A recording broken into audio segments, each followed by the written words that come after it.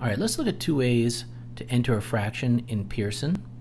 So here's the answer box right here, and you're going to notice when I click on it, you're going to have these buttons pop up down here. So watch, I'm going to click on it now, and here's the buttons. Okay, this is the fraction button, and if you hover, you'll see that it says fraction, and it gives you the slash, which you can use on your keyboard. I'm going to go ahead and press the button. It makes a fraction, and the answer to this question is a minus b over bd. So I'm just going to go ahead and type that in, a minus b.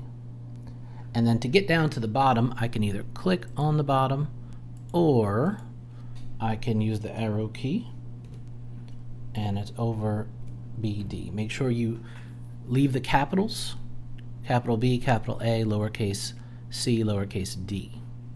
Okay. The other way to do it, if I erase this, the other way to do it is just to use the button on your keyboard right here, the slash button. Okay, and it makes the same fraction.